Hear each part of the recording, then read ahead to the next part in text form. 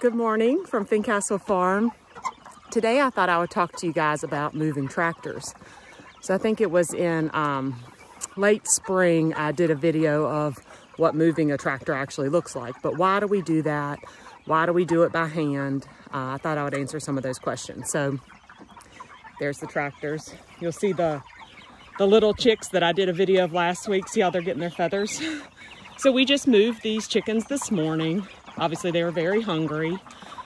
So we moved them by hand because if we used a tractor or a Kubota UTV, it would pull them too fast. So by hand, some of the chickens don't always want to move. So they'll get to the back of the tractor. If we were using something motorized to do this, those chickens' legs would get run over. So it's always a problem. I don't know why they want to look out the back of the tractor when we're moving forward, but they do. And that's why you need to move them by hand. So why do we move them twice a day? So this is I think a pro of buying from Fincastle Farm. I'm going to show you where they were at last night. So here's the ground. So you can see they were only there, 12 to 15 hours, and you can see what the ground looks like. So you can imagine if I left these chickens, even 24 hours, it would be okay, but it's not something I want to do. So when you think about buying chickens from conventional poultry houses, when they don't move them, they're not on pasture, they're not moved, you can imagine what they're living in. And I think that was a great learning experience for me when I started this.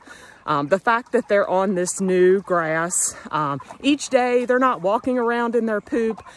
Some of the problems that can come from that is they can get little places on their feet that get infected. That's one problem. They can just have intestinal issues, which is why, some chickens have to have antibiotics. Ours do not, but in a regular poultry setting, ours don't need any of those things because, everything's pretty clean. So here they are this morning. So you can see they got fresh new grass, and then you can see the old grass. And that was just from, over 12 hours. So I thought that would be educational to you. Honestly, we wouldn't have to move the little chickens that much because they don't make that much of a mess to begin with. But we move them in unison. All 6 tractors always move together because of our electric fence. We have one solar panel, so they have to move together in unison. And the little ones move a lot better than the big ones, honestly. It's like they're really smart, and then they just decide they don't want to be cooperative when they get older. So I thought you'd find that interesting. It's one of the benefits of buying pastured poultry. I see some of your comments saying, why would I pay this much for a bird? They're ethically raised. I don't have to give them any, supplements or, any antibiotics because, they're just happy and healthy. And I thought that would be good for you to see what the ground looks like when they're left for just 12 to 15 hours. So hope you found that helpful. Let me know if you'd like to learn about anything else in this process.